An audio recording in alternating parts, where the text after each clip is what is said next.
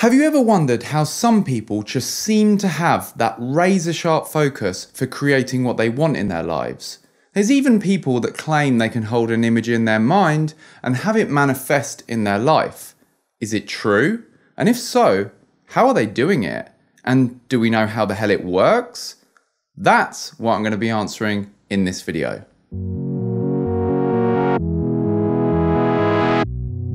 What's up everyone, it's Alex here at Conscious Personal Growth, where I share strategies for personal transformation and techniques for bringing more of what you want into your reality.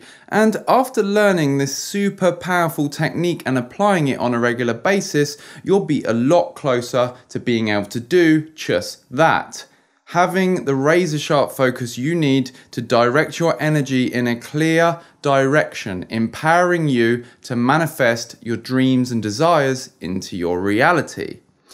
I've been using this technique for a few years now, and it's helped me to move from a place of being alone and out of shape and unclear and undirected to a place where I've had many dates, new relationships, a body that's in a lot better shape than it used to be, trust me, where I've passed a coaching course and finally learnt the skills I need to present myself on camera and create a growing YouTube channel. And I'm grateful to every single one of you who subscribed. You're making it all possible. This is all stuff that just a few years ago seemed like a dream. But now I have the psychological tools I need to help me feel more confident that I can make even more happen, and I'm going to be sharing one of the most powerful ones with you now. Now, this isn't a big secret. People have shared techniques like this in the past and give all kinds of reasons as to why it works. And there are probably many reasons as to why it does work. Some we may not have even discovered yet.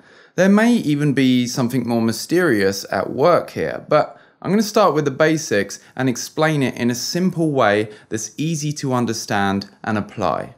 This quote is attributed to Thomas Edison. Never go to sleep without a request to your subconscious. Why? Because it's the idea that as you go to sleep, your brain waves are moving from a predominantly beta state, which is the state of normal waking consciousness, all the way down to a theta state, which only occurs during deep meditation, during sleep, and in a small window right before you drift off to sleep. And it's this small window of opportunity that we're interested in here, because it's the idea that during this theta state, just before we drift off, our subconscious mind is the most impressionable. And why would we want to make impressions on our subconscious mind? Why would we want to feed it with ideas, new beliefs, images, and feelings? Well, because believe it or not, it's responsible for most of what we do day to day. We like to feel like we're always in complete conscious control of our thoughts and impulses and actions, but have you ever wondered why sometimes you just get that idea for a particular tasty snack from a particular shop and then you just feel compelled to go buy it? Advertisers literally spend millions trying to plant ideas in our subconscious mind because they've spent millions on trying to find out how it works. When you're nice and relaxed watching TV or Netflix or YouTube, and when you're walking down the street in your own world and not really concentrating on your surroundings, they flash up adverts, which are like little packets of information that get lodged in your subconscious mind and later resurface as an impulse to buy something. And as they flash up their product, they link it to a feeling, an emotion.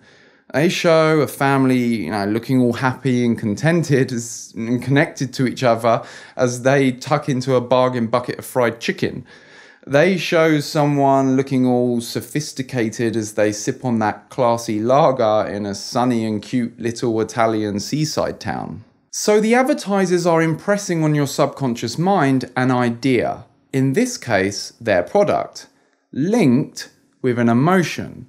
But you can do this on yourself, not to implant the idea of the latest McDonald's burger, link that with feeling good and create an impulse to do it like the advertisers do, but to implant the ideas of your goals and dreams and visions, link those with feeling good and create impulses to take action and make them happen. And You can do this right in the window of opportunity right before bed as you drift into that theta state when the subconscious mind is the most impressionable, and I'll explain how. And the subconscious mind is powerful beyond imagination. If you feed it an idea linked with an emotion, not only will it give you impulses to take action, but it will actually work out the necessary steps to reach that goal. The part of your brain that's responsible for controlling your attention will draw your attention towards opportunities and ideas that make your desired outcome more likely. Whilst you're fast asleep, your subconscious mind is learning and compiling information, and in the coming days, you'll get flashes of inspiration that will lead you to where you want to go. It will give you the trail of breadcrumbs, and all you have to do is have some faith, follow the trail, and take massive action. So here's what you're going to do. Just before you drift off to sleep tonight, lie on your back and take a few deep breaths to get you nice and relaxed. Pay attention to your body where there might be any tension and command your body to release. Give yourself a minute or two to do this. Gently scan your body, release any tension, and get into a deep state of relaxation. Then, once you're nice and relaxed, what you're going to do is express gratitude. Now, this is a very powerful practice on its own, but it's also going to prime you for the next stage.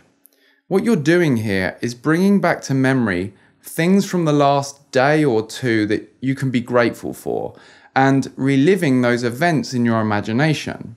So, perhaps you had a funny conversation with someone at work, or perhaps you had a nice lunch that was particularly tasty, or perhaps you just noticed a beautiful cloud formation and stopped for a second to appreciate it. Whatever these events were, you're using your imagination to relive one or two or three of those events in your mind's eye, and most importantly, you're trying to bring back the feelings associated with those events. And those feelings will get stronger the more you use your imagination and make it as vivid as possible, using all 5 senses to recreate them in your imagination. Then, once you've taken a few minutes to express gratitude, you're going to start visualizing what you want to create in your life. What type of people you want to bring into your life. What you want your body to look like. Where you want your business to be in a few years. And you do this in much the same way you did the first phase. You're using your imagination and all your 5 senses. It can be helpful to imagine that there's this huge 50-meter wide TV screen in front of you, and the movie that's playing on it is the movie of your life in the coming future.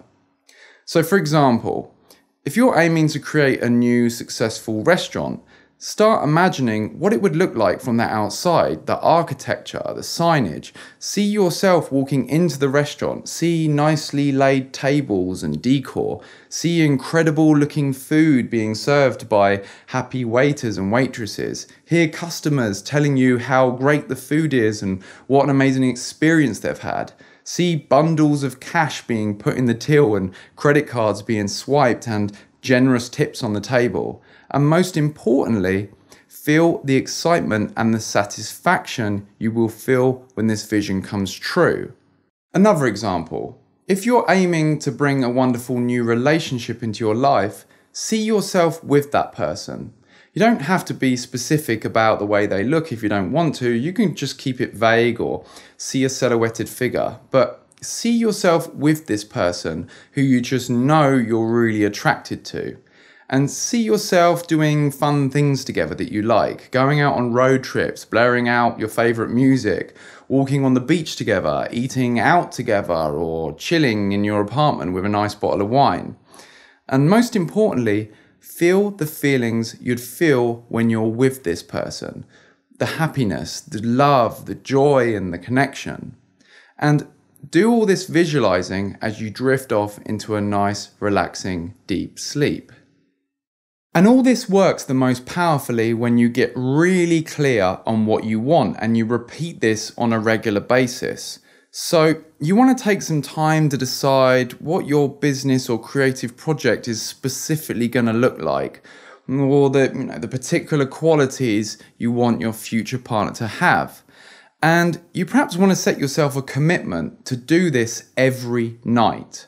Of course, you can change your plans and desires over time if you need to tweak something, but try and be as clear and specific as possible. And once you've practiced this and you've got good at it and repeated it many times, things can get a little spooky.